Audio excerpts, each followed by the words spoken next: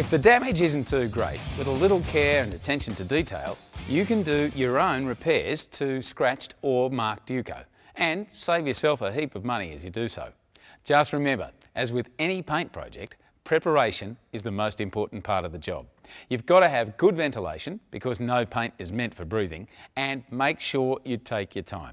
Mistakes will last and last. Here's exactly how you do it. As outlined in the dent repair section of this CD, ensure the area to be painted has been prepared by fine sanding and feathering the repair edges. Clean the area to be painted with wax and grease remover with a clean dry cloth and wipe off with a second clean dry cloth. This removes any bitumen, old car polish, sanding dust or any other contaminants.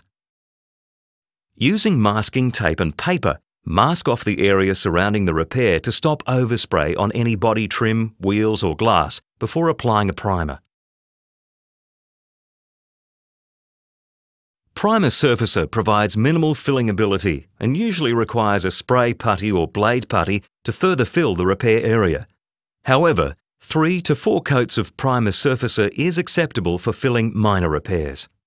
Primer filler is considered a 2-in-1 product, providing both priming and filling in the one step, and does not always require an application of spray putty or blade putty.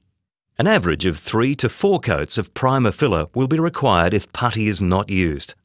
Spray putty and blade putty provide maximum filling, but do not adhere to bare metal and require a coat of primer surface or primer filler prior to and after their application. Spray putty and blade putty both require 2 to 4 hours to dry before sanding. For this repair demonstration, we've chosen to apply Septone's Primer Filler. Apply 3 to 4 coats of primer filler over the repaired area and onto the existing painted surface by a minimum of 50mm, allowing 5 minutes drying time between coats. Apply a mist coat of matte black acrylic paint over the primer. This is called a guide coat. It assists the repairer to know where they have sanded, and it identifies any low areas that may require further filling.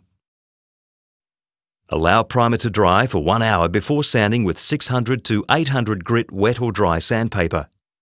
Wipe the surface clean before washing finally with wax and grease remover. Apply 4 to 5 coats of the finished colour, allowing drying time of approximately 5 minutes between coats, and allow the final coat of paint to dry for a minimum of 24 hours. Remove any dust or overspray from the newly painted surface by lightly sanding with 1200 grit wet or dry sandpaper.